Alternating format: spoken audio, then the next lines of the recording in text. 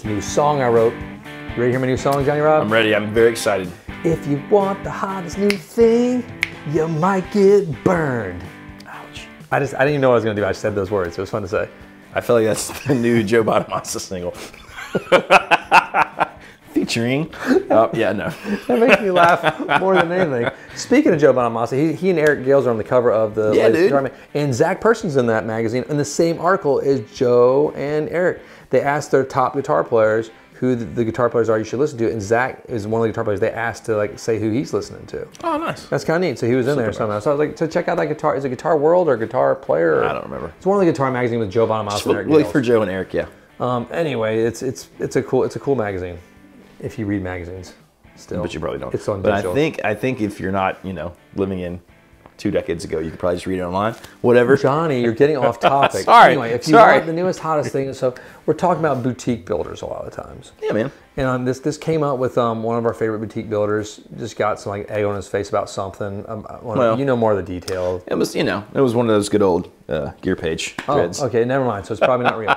No, probably. I'm just kidding. I'm sure there's some factual stuff to it. So I do love boutique builders. Sure. I'm on the phone with a lot of them every day, and I think they're wonderful people. Yep. I think the best service that you can possibly get when buying a boutique piece, though, is through a dealer.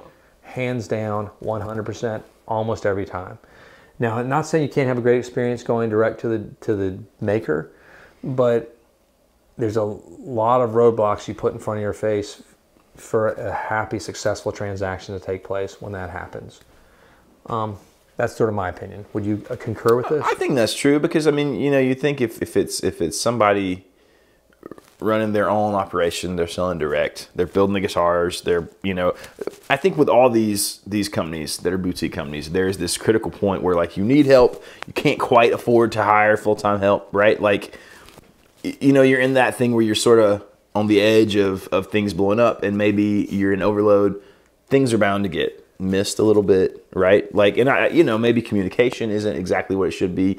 Most guys who are genius builders probably aren't like genius businessmen / communicators. Well, let's back up. You were sort of getting to, there's multiple facets. Yeah. You sort of alluded to like several of them in there. So let's just break it down. Yep. First is the communication aspect. Everyone wants to talk to these builders. Right.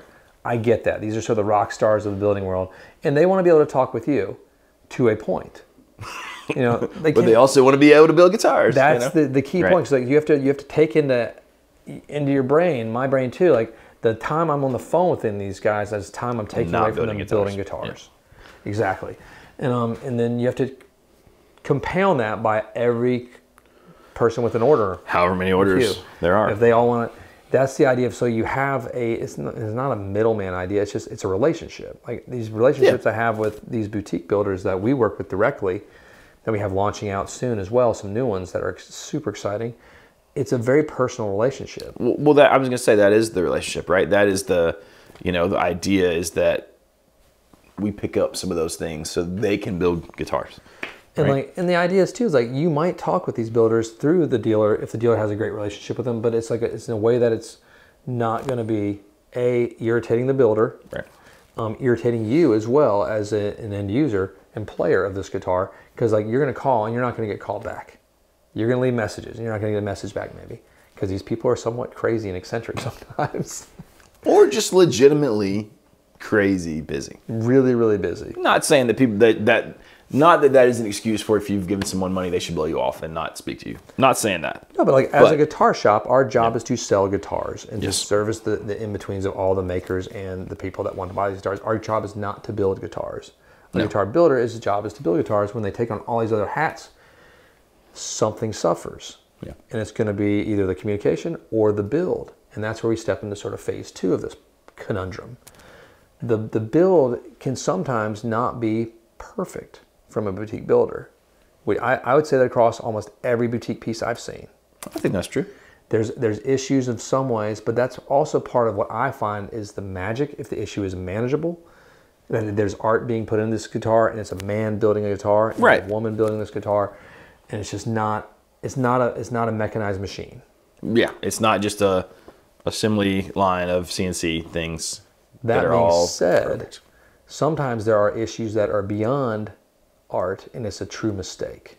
Sure. And it's something that, as the seller of this guitar, we are the guardians of and the gatekeepers for both your happiness with said guitar and the builder's ability to build guitars and know when he makes a guitar that isn't up to standards. That's right.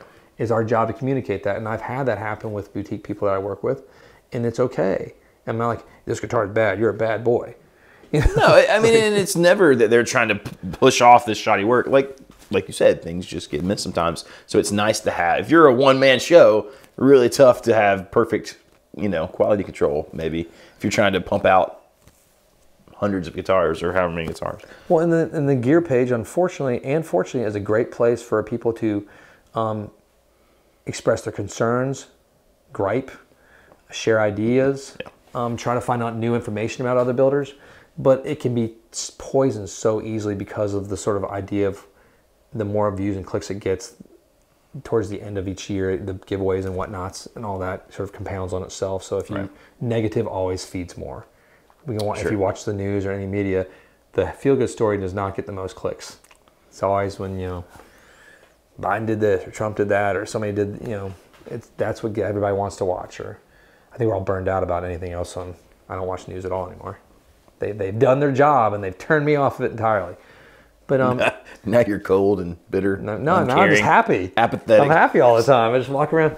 So that's another facet of we are the gatekeepers of both sides' happiness in there. That's true. And then the final one, it really is, it sort of combines all that together. It's the time and fulfillment aspect of when you place an order, we can help you sort of guide that order with the help of the builder. Yeah. Too, and it's a 3-part deal. So you have those three. I love these 3 units in there because we're your advocate. If it's a good guitar shop, we're the advocate of the buyer of this guitar. Yes. We're not just trying to sell you guitars as many as we can. That's what other brands are for. Yes. What other shops are for too. There's the big box shops, that's their job. Sell as many guitars as possible, Sort of protect the be brand. damned, just go, just sell Yeah. stuff, get it out. Turn and burn. That's the idea. Smaller shops that really focus on relationships don't do that. They can't afford to, they don't have the time to. So it's a relationship. It should be fun, and that's the key point of this whole thing.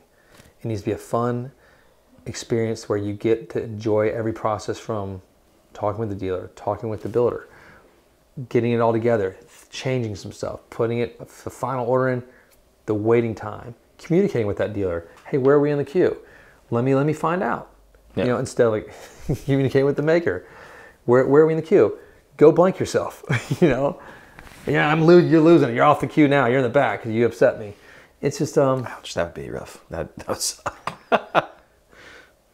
one of my favorite boutique builders. He has people bother him a lot, and they're nice. They just want to know. It's not a bother. They just want to know where they are. That's where it helps the maker as well, right? Because people, even if they are nice about it, that would be tricky if you were trying to produce things, build things, craft things. And I know that if you have someone who's bothering you as the maker, if I was the maker, it would reflect in my work on that guitar.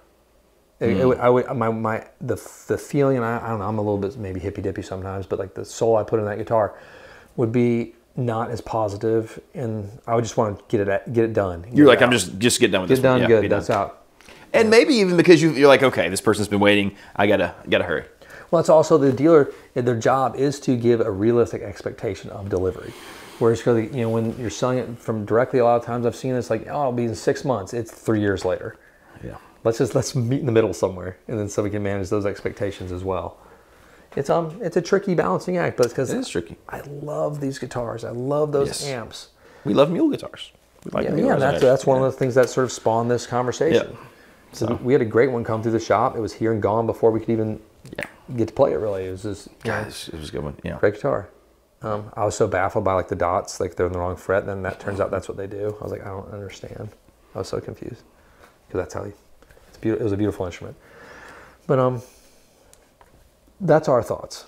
I think it's so it is. It's sort of a buyer beware. When you make your choice to go down this road.